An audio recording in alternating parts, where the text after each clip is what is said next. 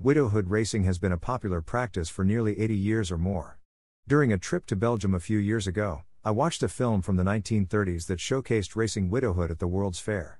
It was strikingly similar to the way we currently race, right down to the design of the nest fronts. There was a misconception that widowhood remained a well-kept secret until the 1950s. Racing with straight widowhood, which involves only racing male pigeons, cocks, is considered the easiest and most efficient way to compete. Other systems tend to favor female pigeons, hens, while widowhood places the advantage on the cocks. When racing older birds, it is necessary to adopt a specific system. In fact, any system is more favorable than the natural system. In the past 5 years leading up to 2015, we raced celibate hens. Surprisingly, the celibate hens performed better than the widow cocks. Nowadays, we practice both systems, but personally, I have a preference for the hens. Many pigeon fanciers claim that their hens excel, which is why they choose not to switch to widowhood. The natural system, celibacy, and double widowhood all favor the hens. The key point is that if you race using a system that favors the hens, they will likely be your top performers. On the other hand, straight widowhood favors the cocks. I have often stated that I could condense everything one needs to know about widowhood on a single page, and the following article accomplishes just that. The number one question and dilemma is whether one should pair the cocks, allow them to raise babies, or simply lay eggs with no young. Here is my answer: it doesn't really matter. Here's what I do. My cocks only encounter the hens on the night of the first race, just before they are crated. I keep it simple. I use stock hens and extra unbroken hens for the cocks. By avoiding mating and raising young, I can keep the cocks lean, making them more agile in evading hawks. They don't waste energy on rearing offspring or pursuing hens. As for molting, by the last race, my cocks usually drop 1 or perhaps 2 flights, so feather quality isn't a problem. Now, let's simplify the widowhood system. In the first few races, the cocks spend 30 minutes with the hens before being crated for the race.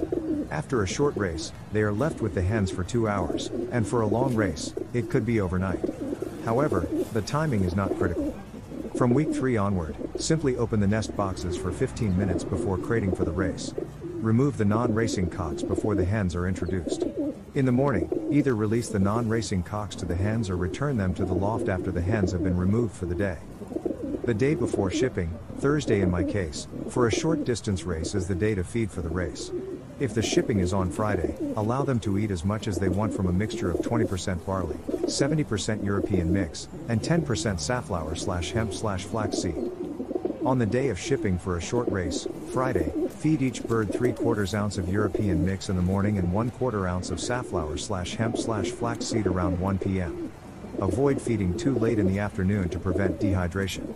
Always provide fresh water with no additives on the day of shipping. Give the pigeons a warm bath about 1 hour after the 1 p.m. feeding on the day of shipping. This bath helps them relax, stay calm throughout the night in the truck, and brings them into form. However, skip the bath if rain is predicted. For short distance races, feed a mixture of half European mix and half depurative mix on the day of their return to help replenish their reserves. From Sunday to Wednesday, feed them 100% depurative, and on Thursday morning, feed a mixture of 75% depurative and 25% European mix. Follow the Thursday afternoon feeding instructions mentioned earlier. On the day of their return, provide 1 gallon of water with 1 tablespoon of glucose, 1/4 teaspoon of vitamins and electrolytes, any brand made for chickens will do, 1/4 teaspoon of iodized salt, and include a friendly bacteria supplement. For long-distance races of 400 miles and above, feed the birds a 50% depurative and 50% European mix from Saturday to Tuesday, feeding them in the mornings and evenings. On Wednesday and Thursday, the day of shipping, feed them a mixture of 50% European mix and 50% safflower, hemp, rape, and flax mix. Allow them to eat as much as they want and remove the extra feed. Provide vitamins and electrolytes on Wednesday and fresh, clear water on Thursday. The pigeons should receive vitamins and electrolytes on the day of their return and the day before shipping. Throughout the season, on Tuesdays and Thursdays, mix in half to 1 tablespoon of flaxseed oil, purchased at a health food store, with the grain, and add brewer's yeast, Belgian pink minerals, natural or vanilla flavored whey protein, and 1/8 teaspoon of iodized salt. Grit should be available to the pigeons at all times, along with small pots of Belgian pink minerals, brown mineral blocks, oyster shells, and mixed commercial grit. If performance starts to decline mid-season, allow the cocks to spend the night with the hens. The following week, introduce the hens to the loft 24 hours before shipping. Place nesting bowls and nesting material in the loft. Once the cocks return from the race, let them spend the night with the hens again. Afterward, revert to regular widowhood, and they will regain their form and mental readiness. Keep introducing changes to keep the pigeons fresh. In week 3, introduce only one exceptional hen before shipping. In week 4, provide nesting bowls for the first time. In week 5, do nothing, just crate and ship. In week 6, introduce a strange cock to the widow loft for 1 hour before shipping. In week 7, bring in the hens 24 hours before, as mentioned earlier. Always ensure well-fed hens are waiting for the cocks to return from the race. Keep the hens on wire and prevent them from mating. Feed them a rich European mix on the day they will see the cocks. You want to avoid the hens thinking about eating when the cocks come home. Feed the widow hens barley 5 days per week, keeping them slightly hungry. Treat the hens with the same medications and schedule as the cocks to avoid reinfection. If the hens do mate, do not use them for the cocks. A non-mated hen or one not shared is better than a mated hen. Introduce separated stock hens to add some excitement. Yearling hens are also preferred, as they mate less frequently. From 300 miles onward, ship the cocks every other week. Use your judgment based on their behavior. If they are in great form, consider pooling them. For training, allow the cocks to free exercise for an hour 4 to 5 mornings and 2 or more evenings per week. If needed, give a toss to cocks that did not race on the day of the race. For the first month of the race season, perform one long toss, 70 miles, midweek. If the pigeons have raced 300 miles or above, they can go 2 weeks without racing or tossing. They will find what they need around the loft.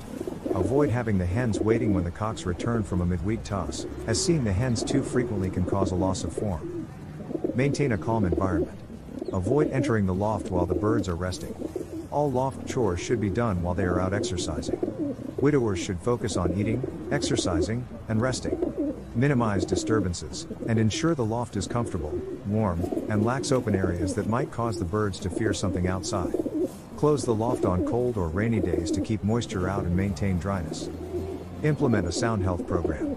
Administer canker and respiratory medications every other week on Sunday afternoon, Monday, and Tuesday. Rotate between different drugs during each cycle. For canker, consider using Flagyl, Ridsol, and Imtrol, while for respiratory issues, rotate Suanoval and doxycycline.